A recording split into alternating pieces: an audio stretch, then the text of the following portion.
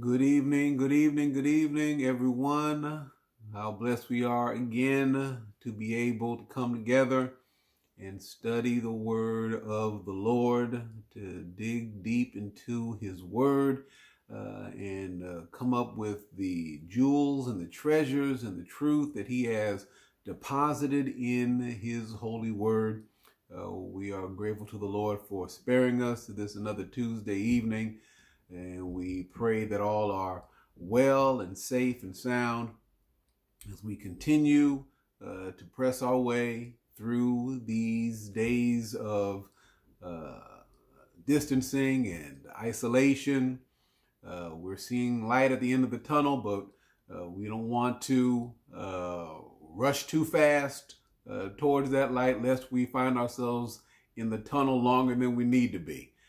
So while we continue to move in a positive direction, we are once again able to gather together via these media and technological means and study the Word of God together. Amen. And tonight we are continuing in 1 Corinthians, the first chapter. We are finishing up the first chapter of 1 Corinthians.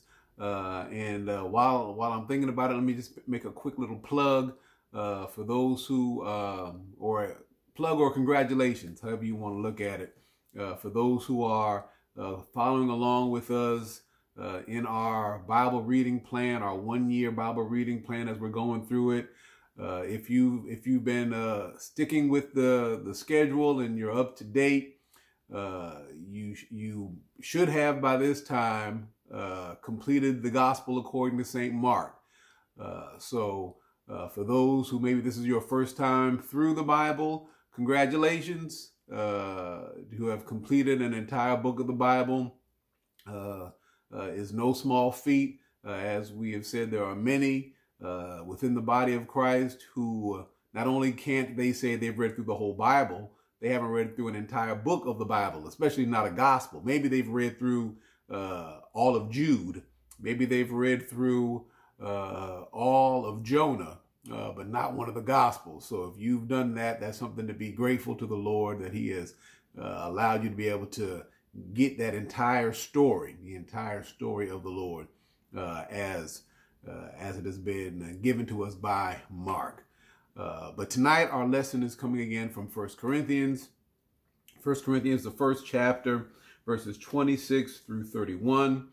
And our topic is Christ, the wisdom of God. Christ, the wisdom of God. Last week, the Apostle Paul impressed upon the Corinthians and upon us that we preach Christ crucified. And tonight he is continuing in his thought and helping us to see that Christ is indeed the wisdom of God, that regardless of what we may lack, regardless of how we may come up short compared to what those in the world might expect or hope to see in us, that we have Christ and that Christ is himself the wisdom of God. So again, we are in 1 Corinthians chapter 1, verses 26 through 31. Let's hear the word of the Lord.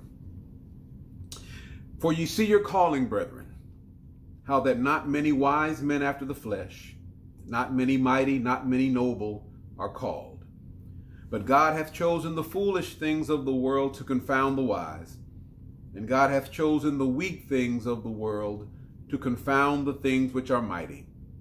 And base things of the world and things which are despised hath God chosen, yea, and things which are not, to bring to naught those things that are, that no flesh should glory in his presence. But of him are ye in Christ Jesus, who of God is made unto us wisdom and righteousness and sanctification and redemption, that according as it is written, he that glorieth, let him glory in the Lord. Thus ends the reading of the word. Let's bow in a word of prayer. Father, how we do thank you once again for this time, this unmerited privilege that you have granted us to come again to study your word. And we ask, Lord, that as we open your word tonight, that you would open up our hearts and our minds, that we would behold your truth, that we would be impacted by your truth, and that we would then apply your truth to our daily living. We do give you honor, glory, and praise, and it's in Jesus' matchless name that we pray. Amen. Amen. So again, the Apostle Paul is endeavoring to help the Corinthians see the reality of who they are in Christ, what they have in Christ, and what God has done in calling them into the kingdom, into Christ, being new creatures in Christ. And he's going to set and juxtapose who they are in Christ as a body in Christ. Because again, he's still dealing with the divisions that were in the church. Even as he's on this tangent about the gospel and Christ crucified, he wants to bring it back around to them being in the church, being in Christ, and why they should have no divisions in the church. So he calls them to see what it is that they have been brought into, and to really be sober-minded about who they are individually and collectively as Christian people. Verse 26, he says, "For ye see your calling, brethren." You see your calling. He's inviting them to kind of reflect on their standing as Christian men and women. And yes, he says brethren, but this is adelphoi. It's a term that could be used to signify men only or men and women. So this is really brothers and sisters. He's using it as a generic term to refer to all of his fellow believers. And he says, you see your calling. In other words, take a look at your invitation. Take a look at what you have been called into. Take a look at those around you who have been called together with you into this. And one of the things that's so wonderful and apparent that we often miss is that he is addressing the church. He's addressing the body. This is not an individualistic address. He's saying, look around you, brethren and sisterin. Look around you. Look at your fellow believers. All of you have been called into this. All of you have been made a part of this. All of you have been made one in Christ Jesus. So he says, you see your calling, brethren. Then he says, how that not many wise men after the flesh, not many mighty, not many noble are called. He says, those that have been called, those that are there in the church with you, those that are a part of the fellowship of this faith, there are not a whole lot of wise or mighty or noble people in this group. Not a lot of them or you are in those kinds of categories. First, he says there's not many wise men. And the Greek word there is sophos. And that simply means learned or cultured or skilled. He says there's not a whole lot of, shall we say, super smart people in this particular group there in Corinth. There's not many of you. There may have been some, but not many. And again, what we'll see here is that this is really kind of still in place in the body of Christ, especially globally as we think about it. But he says, first of all, there's not many wise among you. And we see that this is not something that was just in Corinth, but it was something that was kind of indicative of the church as a whole. You look at Acts 4 and 13, after Peter and John had miraculously healed the man laid at the temple gate, the Bible says, now when they saw the boldness of Peter and John and perceived that they were uneducated and untrained men, they marveled. And they realized that they had been with Jesus. Yeah, that'll preach all night long. But the thing that we want to see here is that Peter and John, two of the 12, two of the founders, if you will, of the church. They were uneducated and untrained men. All of the men that Jesus got to be his apostles. He didn't go to the rabbinical school. He didn't go to the Pharisee training center. No, he went to the docks. He went to where the fishermen were, right? He went to the tax collectors' tables. He went and got regular folk and brought them in. Not the wise, not the highfalutin, not the fellows with all the degrees. He said these were not the wise folk that he went after. And it was the same thing in Corinth. He says, not many wise after the flesh, not many wise men after the flesh. Again, this is how the world regards wisdom. This is that worldly wisdom that we talked about last week. Not many wise men after the flesh. Not many men who are going to be impressive with how well educated they are, or how erudite they are, to borrow a term from last week. He says that's not what you'll find among those who have been called like you. Then he says, not many mighty. Not many mighty. The Greek word there is dunatos. And that means strong or powerful or influential.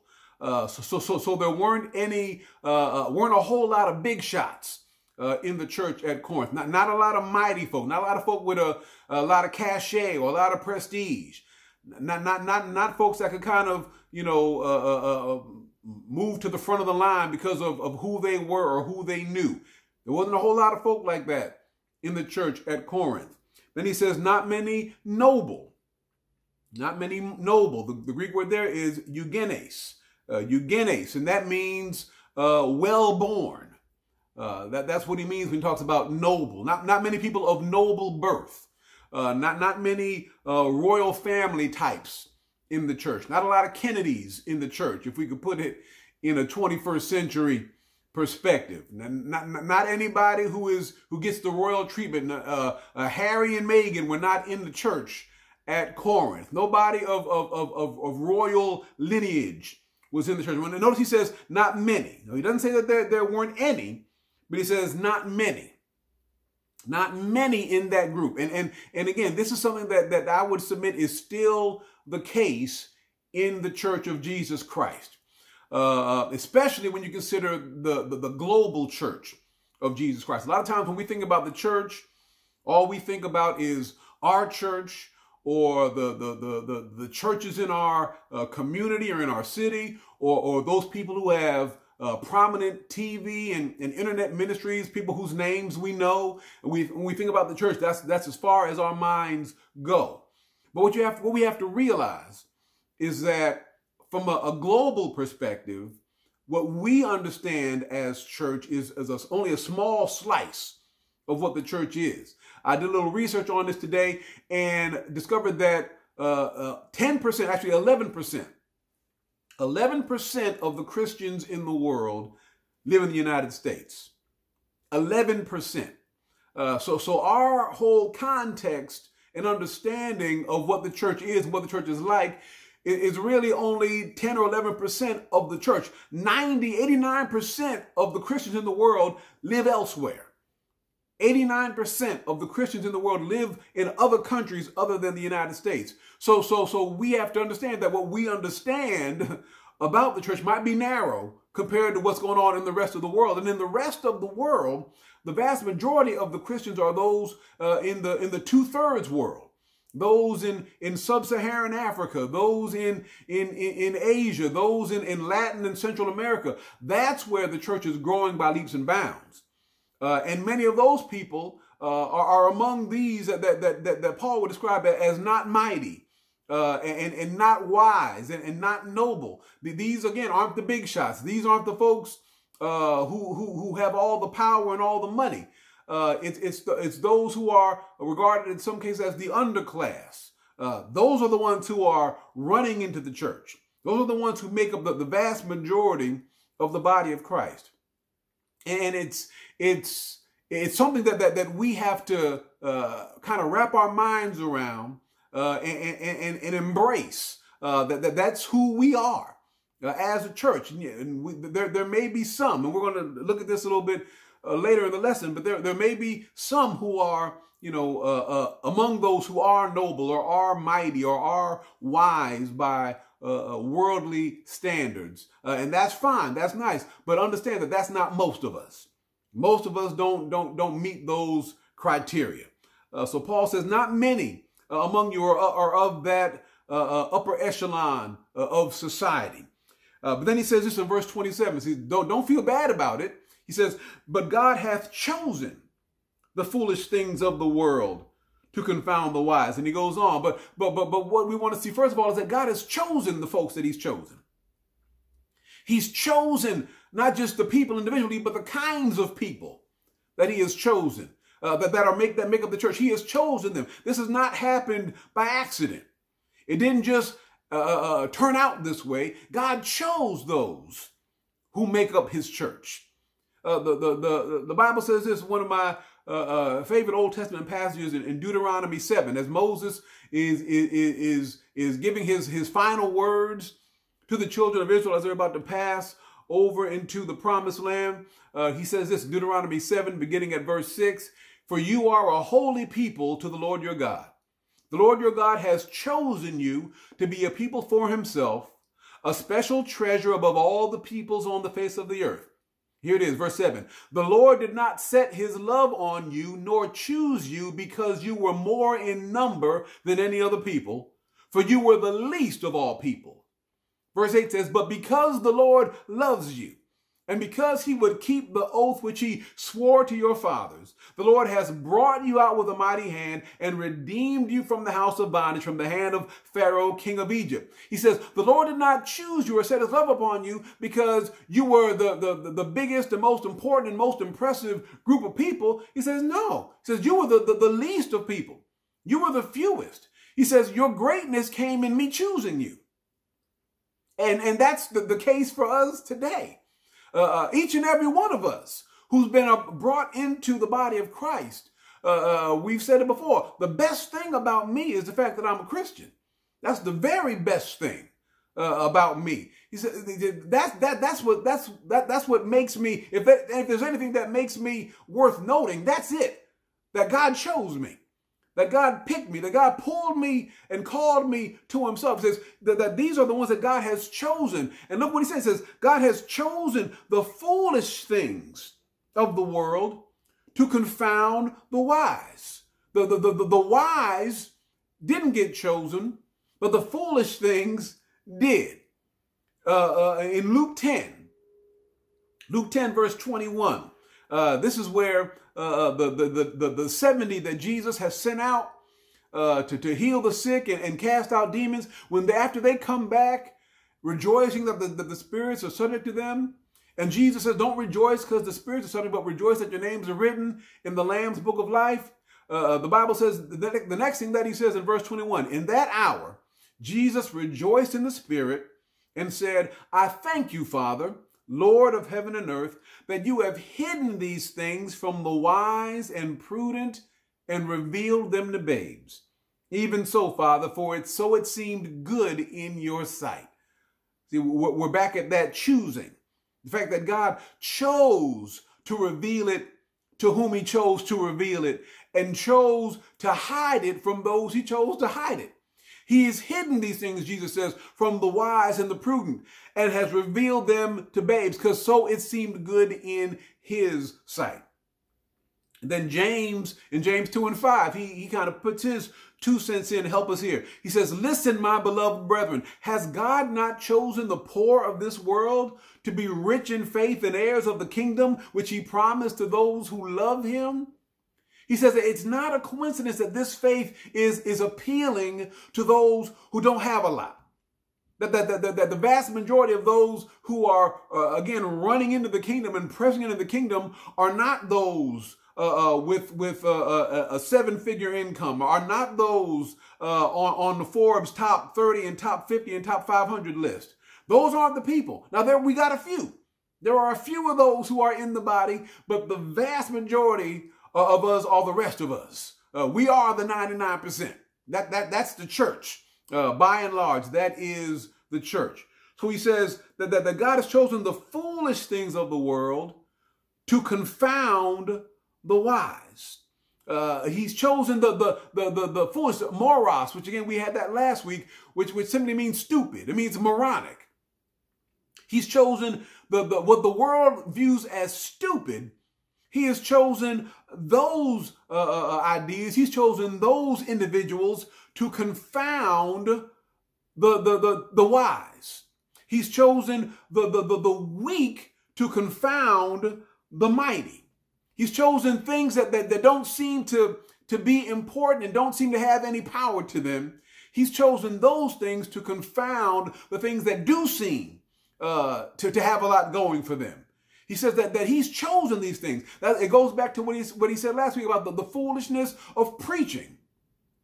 There's a lot of people who have a low view of preachers and preaching, even within the church. There's a lot of folk that are trying to push preaching to the side and put something else in the place of preaching. They don't want to see just somebody proclaiming what thus saith the Lord. They're like, give us something special, give us something new, give us something to razzle dazzle us, show us some film clips, put some theatrics in your performance. Let's have a stage show instead of a sermon. Now, there's nothing wrong with arts and arts ministries, but they can't take the place of the proclamation of the gospel. The word needs to be preached. There must be preaching going on. There must be, again, the proclamation of the word. And Paul says that God has chosen the foolish things of the world to confound the wise. He's chosen the weak things of the world to confound the things. And the word confound, the Greek word there literally means to disgrace, or to put to shame, or to put to utter confusion. He says, I want it to be so that the big shots of the world are completely put to confusion by why it is that these uneducated, ignoble, not wise, not sophisticated, not mighty, not powerful, how it is that these people are turning the world upside down. I want them to be confounded. I want them to not even be able to figure it out. And we've seen this is part of God's MO. He loves to have Gideon, as we studied a few weeks ago, cut his army down to 300 and defeat an army of thousands with just the sound of breaking pottery and the light from a torch, causing the army to turn against themselves and head for the hills. He loves to do that. He loves to defeat Goliath with a little David. He loves to turn the tables on those who seem like they obviously are going to prevail and they obviously are going to win. He wants to make it clear to the world and to us that it's not by might nor by power, but by my spirit, says the Lord. And it reminds me, when I was thinking about this and looking at this, I got a flashback to my younger days, something that I'm sure many of us, if not all of us, can identify with. The ritual, if you were going to play any kind of a game, whether it be in gym or in PE, or whether it be on your street in your neighborhood, the ritual of picking teams. Picking teams where whoever the two were who were determined to be the captains of the two teams would look over the field of players, all the kids in the class or all the kids in the neighborhood, whatever the case might have been, and they would begin to pick teams. They'd go back and forth. And somebody would say, I got Jimmy. Somebody else would say, I got Tommy. Somebody else would say, I got Pee-wee. Somebody else would say, I got Junebug. And they'd go back and forth picking teams. And you'd always be the person picking the team. They want to pick the strongest, the fastest, the best player, whatever the sport they were playing was. You trying to pick that person. That's the one you want on your team. The one who's the biggest, the one who's the fastest, the one who's the strongest. But if God we're going to pick teams, He's going to go in the opposite direction. He said, give me the little scrawny one. give me the little slow one. Give me the tubby one that can't run fast at all. Those are the ones I want on my team, because God is about something more than just getting folks who look strong and can do it themselves anyway. He wants to get the maximum amount of glory, so he's going to choose those that don't seem to have it, that don't have it going on, that don't have the odds in their favor. Those are the ones that he wants on his team. So he has chosen the foolish things of this world to confound the wise. He has chosen the weak things of the world to confound the things that are mighty. He wants to show the world, I can do more with the foolish and the weak than you can do with the wise and the mighty.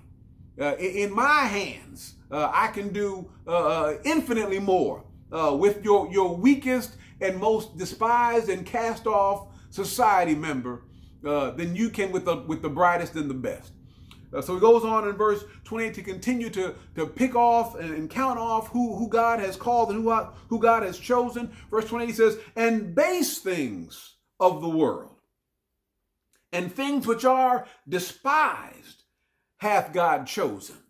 I want us to pause here for a moment, that he has chosen base things.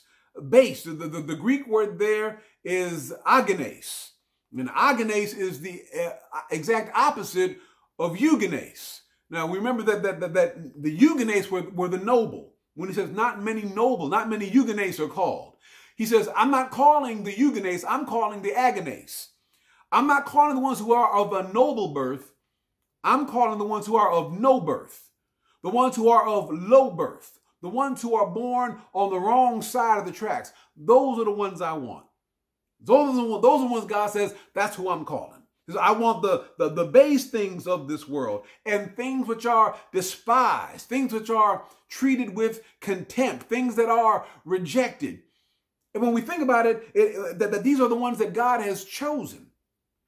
These are the ones that the Lord wants to use. It makes sense when you understand that this is who the Lord was as he walked on the earth. This is who he was prophesied to be.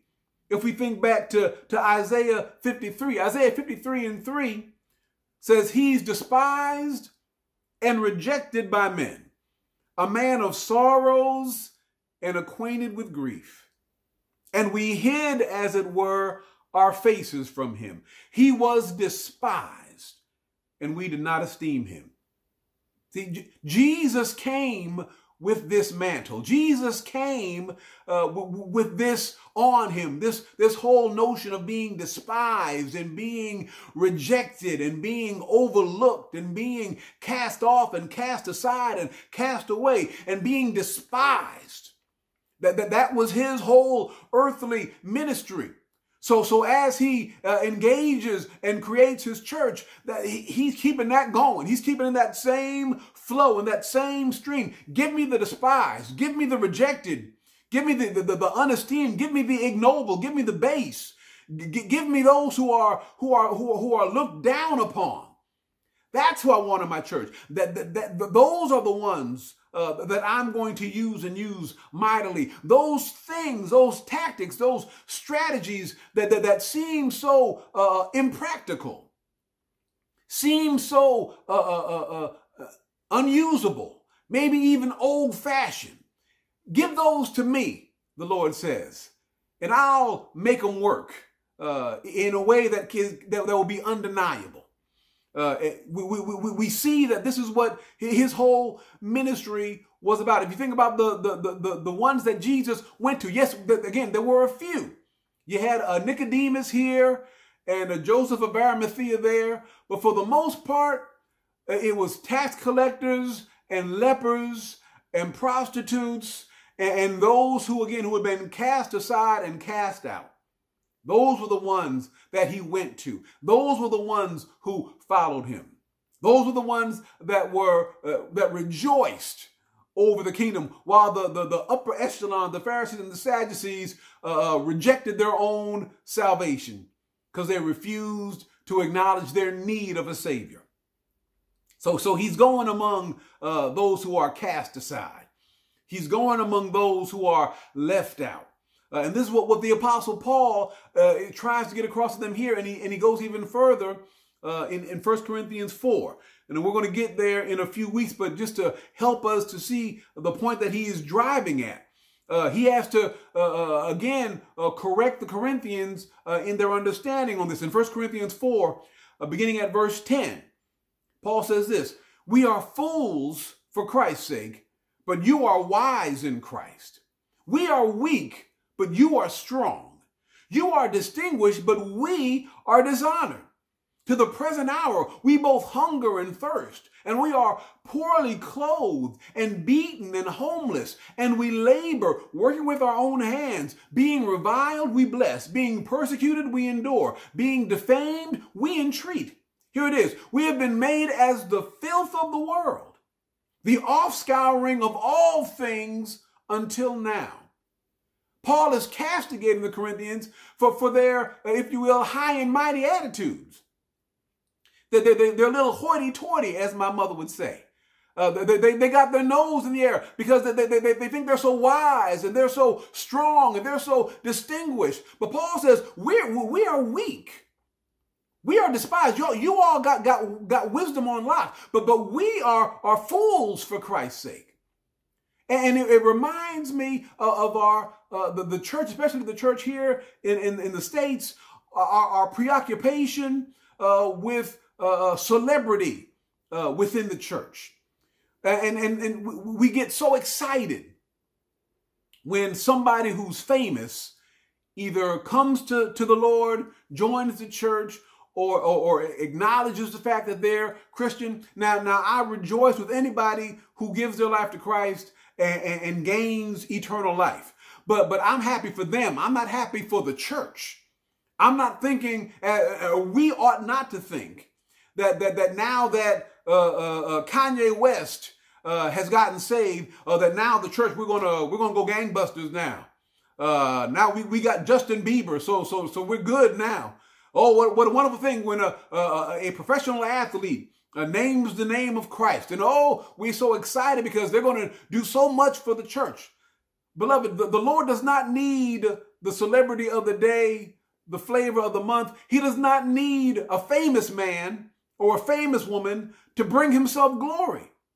And Paul is saying, you all are so wise, but we're fools for Christ's sake. You all are so strong, but we are weak. You're so excited over trying to flaunt and to flex and to floss like the world does. Why can't you be satisfied with being the weak ones that you are, whose strength is found in Christ? Let your wisdom be found in Christ. Let your honor be in Christ. It's heartbreaking when the church apes the world and tries and finds its fulfillment in the things that the world finds its fulfillment in. I probably will be on the unpopular opinion podcast for this, but I think one of the worst things that happened to gospel music was when we started having awards shows. Brothers and sisters, beloved, why are we aping the world? Listen, the Grammys were showing us a little bit of love. They cast a little trinkets at us, but we weren't satisfied. We had to have our own award show so that we could get dressed up and we could feel special and we can say, I'm the best. Beloved, that's not who we are. That's not who the church is. That's our carnality bubbling to the surface. Paul says we are fools for Christ's sake. We are weak. We are dishonored. And when I read this passage, I can almost imagine our brothers and sisters in the 2/3 world speaking to us. We are fools for Christ's sake. Our brothers and sisters in the persecuted church could be speaking these words to us in our comfort here in the West. We are fools for Christ's sake, but you are wise. We are weak, but you are strong. You are distinguished, but we are dishonored. He says, we're not building our hopes on what's happening right now. Because what's happening right now is not hopeful for us. So we don't have any delusions about kingdoms here on this planet. We know that heaven is our ultimate and eternal home. And this is what Paul understood, and I believe is trying to get the Corinthians then and us today to understand. That it's not about how much wisdom we have, how much worldly claim we have, or how much accolades and appreciation we get from those in society and in the culture. That's not what the Lord was looking for, and that's not what we should be looking for. The Lord was saying, give me the ones that the world says there's nothing to them, and I'll use them for my glory, and I'll bless them while I use them. These are the otherworldly, the upside down standards of our God. And I don't know if you are glad, but you ought to be glad. If you're not glad, you ought to be glad that the Lord does not run his church the way the world runs their stuff. That he doesn't look at a resume. Nobody had to apply to become a Christian. Nobody had to submit their curriculum vitae in order to become a Christian. Not one of us had to go through a background check to become a Christian. Not one of us had to get our credit report perused and looked at. None of us had that happen to us. Because if it did happen to us, many of us would be disqualified. If the Lord ran the church the way the world runs, the way the bank gives out loans, or the way employers give out employment, a lot of us would be on the outside looking in. But thanks be to God, he does not look on the outward appearance like man does. He does not choose based on who's going to be the best for him. He chooses based on who he can do the best for. Who's going to look to him and be grateful for what the Lord has done? Who acknowledges their need, their weakness, their lowliness, their foolishness, and looks to Jesus as the author and finisher of their faith. These are the people that the Lord chooses. And then we have to ask ourselves the question, why did God choose these kinds of people? Why does he choose the weak, the ignoble, the base, the despised, the foolish? Why does he choose these people and these tactics and these means? Why doesn't he use the CEO model and the seeker sensitive model and the pragmatic model? Why doesn't he use any of those models? Why does he still use this preaching and teaching the word and worship and praise and giving? And why is he still using this? This is why in verse 29, that no flesh should glory in his presence. He says, I'm going to get the glory, and no other flesh is going to glory in my presence. Isaiah says it like this in Isaiah 42. The Lord said to Isaiah in Isaiah 42:8, I am the Lord, that is my name, and my glory I will not give to another, nor my praise to carved images. He says, my glory I will not give to another. As we said before, it is not by might nor by power, but by my spirit, says the Lord. I'm not going to give you a leg to stand on to try to take credit for your salvation. I'm not going to give you a leg to stand on to try to take credit for the growth of your church. I'm not going to give you a leg to stand on to try to take credit for your own sanctification and redemption, as we're about to see. He says, I did it. And I will not share my glory. I will not give my glory to another. No, my praise to carved images. You're not going to put this on your idols. You're not going to put this on your intellect. You're not going to put this on your connection. You're not going to put this on who you know or how long you known them. It's not going to be because your grandfather was president of this or that, the other thing. No, I'm not going to let you idolize your way out of my glory. I'm going to get the glory out of this. No flesh should glory in his presence. So I'm going to choose the lowly. I'm going to choose the man and the woman with no reputation. I'm going to choose the one who doesn't have it going on.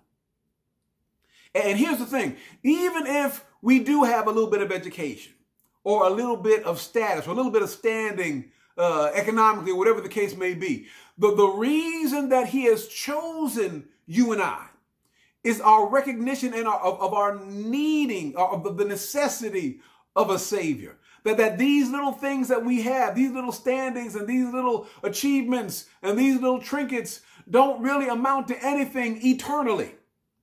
They're nice down here, but they don't matter at all from an eternal perspective.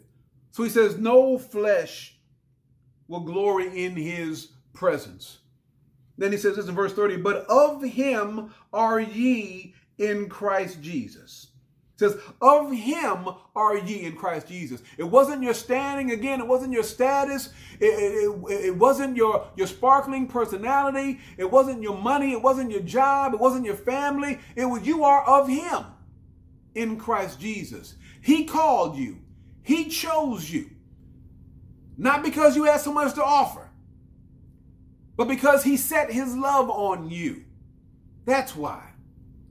I still recall several years ago when an individual came into the fellowship, came into a worship setting at the church. This was several years ago. And this individual came and was contemplating joining the church. Came down and had remarks at the end of the service and was talking about he was possibly and considering joining the church.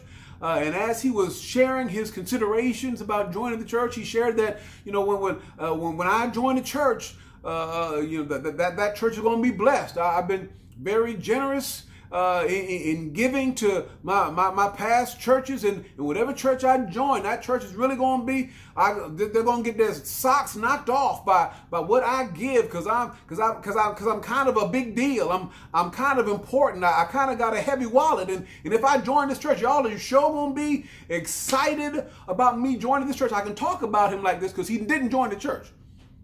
He came down the aisle and took the mic and said a few things, and nobody saw him again. But a lot of people have that mindset that they should be celebrated and should be fawned over because of what they bring to the church. Help us, Lord, today. Because I can do this and I can do that and I can bring this and I can bring that. That's good. That's nice. We're grateful for all that. But understand that the Lord will use somebody with not even 10% of what you got and do 200% more than what you would do by yourself. The temperament and attitude and arrogance can nullify and cancel out whatever effectiveness we might have had, even in the natural, because again, the Lord doesn't look on the outward appearance. He doesn't need our money. He doesn't need our talent. He gave us everything that we have, and if he gave it to us, he can give it to somebody else who will use it for his glory and not theirs. So he says, of him are ye in Christ Jesus, who of God is made unto us wisdom and righteousness and sanctification and redemption. He says, of God, Christ is made unto us wisdom and righteousness and sanctification and redemption. What's he saying? Everything that we lack, Christ is made that to us. So if we lack wisdom, Christ is made wisdom to us. If we lack righteousness, and we do lack righteousness because all our righteousness is filthy rags, then Christ is made righteousness to us. If we lack sanctification, and until we are born again, we surely lack sanctification, Christ is made sanctification. And if we lack redemption, and again, those who are not yet born again lack redemption, Christ is made to them redemption. So even the foolish among us are made wise in Christ. The unrighteous and ungodly among us are made righteous in Christ. Those who are wallowing around in the mire and the muck of the world right now are made sanctified in Christ. And those that are lost, and the world says that there's no hope for them. They can't be made right. They can't be made whole. They can't be cleaned up. Those folks are made redeemed in Christ. Yeah, there's nobody that's beyond the reach of Christ's love and power. And he says that Christ has been made to us all that we lack. So we don't need to try to puff ourselves up and convince ourselves that we have something that we don't have, or we are something that we are not. For Christ is made to us wisdom and righteousness and sanctification and redemption. So he says, no flesh is going to glory in my presence, because I'm going to, through Christ, make out of you what I need you to be. Make out of you what I have called you to be. I'm going to call you to it, and then I'm going to make you it through Jesus Christ. Paul says it like this in Romans 3. Romans 3, beginning at verse 23. For all have sinned and fall short of the glory of God, being justified freely by his grace through the redemption that is in Christ Jesus, whom God set forth as a propitiation by his blood, as a substitute for sin, by his blood, through faith, to demonstrate his righteousness, because in his forbearance God had passed over the sins that were previously committed, to demonstrate at the present time his righteousness, that he might be just and the justifier of the one who has faith in Jesus. See, he says, I'm going to use Jesus so that I can show myself to be righteous and to show myself to be merciful. I'm going to be just, and I'm going to justify the one who has faith in Christ Jesus. Then he says this in verse 27, where is boasting then? It is excluded. By what law? Of works? No, by the law of faith. What's he saying there? That we've got nothing to boast about. We who are born again, we can't point to anything other than the grace of God in Christ Jesus. That's why the Apostle Paul says, by the grace of God, I am what I am. It's not me, nothing special about me. God could have gotten anybody to do what he's done in me and done through me. I'm just glad to be in the number. I'm just glad that Christ came in the world to save sinners, of whom I am chief. That he used the chief of sinners for his glory and for his purposes and for his church. So he says in verse 31, conclusion, that according as it is written, he that glorieth, let him glory in the Lord. Yeah. If you're going to glory, if you're going to show off, if you're going to get excited, if you're going to get puffed up, fine. Just make sure you're puffed up in the Lord. Just make sure you're puffed up over who Jesus is and what he has done. Make sure that you're glorying in the marvelous and unsurpassed wisdom and grace of God. And that's the testimony of the Bible. That's what we are here to do, to give God glory, to worship him and enjoy him forever, to glorify him through ceaseless ages. Psalm 29, 1 and 2. Give unto the Lord, O you mighty ones. Give unto the Lord glory and strength. Give unto the Lord the glory due his name. Worship the Lord in the beauty of holiness. Psalm 115 and 1 says this, not unto us, O Lord, not unto us, but to your name give glory, because of your mercy, because of your truth. Not unto us, not unto us. We bear this treasure in earthen vessels, Paul says, that the excellency of the power may be of God and not of us. Don't glorify me. Don't get excited over me. And Lord, help me not to get excited about myself, but to you be the glory. And then my favorite, Jeremiah 9, verses 23 and 24. Thus says the Lord, let not the wise man glory in his wisdom. Let not the mighty man glory in his might, nor let the rich man glory in his riches. But let him who glories glory in this. Here it is. That he understands and knows me. That I am the Lord, exercising loving kindness, judgment, and righteousness in the earth. For in these I delight, says the Lord. The Lord delights in loving kindness, in judgment, and in righteousness. And he says, if you're going to glory in anything, glory in the fact that you know me. Glory in the Lord. Let him that glories, glory in the Lord. Christ is the wisdom of God, and he's made wisdom to us. That's reason to glorify God. That all that I have, all that I am by the grace of God. And that he chose me and is using me in spite of me. In spite of my weakness, in spite of my foolishness, in spite of my frailty. The Lord has chosen me because he set his love upon me. Not because I could offer so much, not because I was going to be such a blessing to the church, but because he set his love upon me. He chose me because he felt like it. Hallelujah. And if you're saved today, it's the same for you. He chose you because he felt like it and made you his child. In spite of your weaknesses and your frailties, he chose you so that all the glory would go to him. Amen. Amen. We thank the Lord for his word. We thank the Lord for the truth of his word and the power of his word. And we pray that something that we have said, something that we have gone over has impacted us in a way that will inspire us to serve the Lord with gladness as we go forward. Do we have any questions? We do not. So again, we say God bless you, everyone. Let's continue to be in prayer for one another. Continue to look out for one another. We invite you, as always, to join us on our prayer line tomorrow at noon, tomorrow at 6:30. And let's just continue to hold fast to the Lord, for he has provided for us everything that we need pertaining to life and godliness, and he will carry us through. Amen. Let's close in a word of prayer.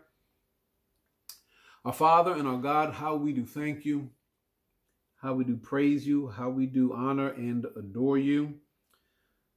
We ask, oh God, that you would help us to remember once again that it is not by might nor by power, but by your Spirit.